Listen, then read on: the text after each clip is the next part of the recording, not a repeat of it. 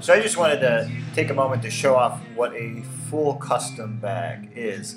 I realize that in photographs it's always a really hard way to tell when you're looking through like my Flickr sets or something, that you never really get a good representation on how things open and feel and whatnot. So this is a recently finished custom bag that I have. Okay. And this is a daytripper bag. It's filling up the screen, I know, I'm very close to the camera. I'll step back. As you can see, now this is a full custom bag. There we go, that lighting's a little bit better there.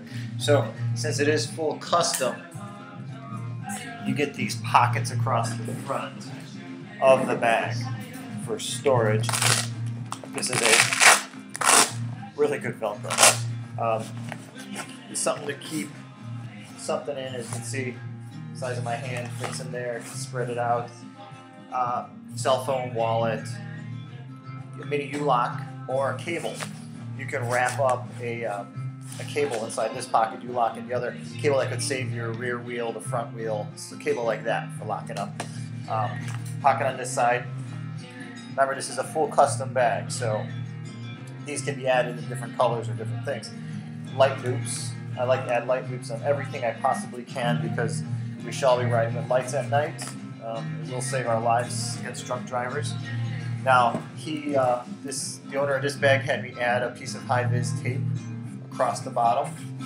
Nice little orange panel with the high-vis tape. Just an added accent. Looks really nice. He asked for orange accents on this, so we have an accenting orange stitch that runs the perimeter of the bag to the back. Nice little touch. And orange webbing. I'm going to pop this open to show you some of the custom things inside here. So here are the front pockets. Under the flap pockets, we'll call them. Now they telegraph out left and right. Okay, and that gives way to this beautiful orange fabric detail, which hides in, comes out. Inside here, get that. Inside here we have one little pocket this way, including the big pocket that's opened up. And we have another pocket here for more personal belongings or whatever. It's a pocket, you fill it. All I gotta do is make it. This side we have pen pockets, cell phone pocket, and wallet pocket again.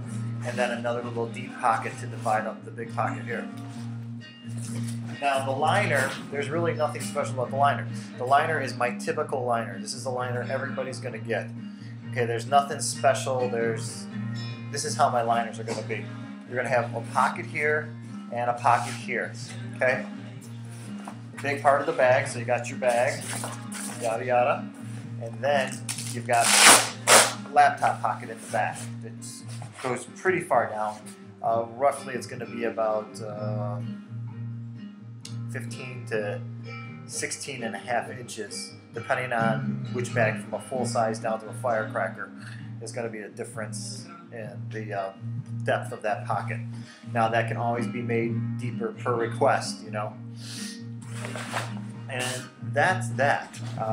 All bags are padded strap, padded back, and straps are removable on all my bags, left to right, whichever shoulder you need to wear it. You move your Y strap from one side to the other, and that's that. So, yeah, that's some of the details that can go into a custom bag.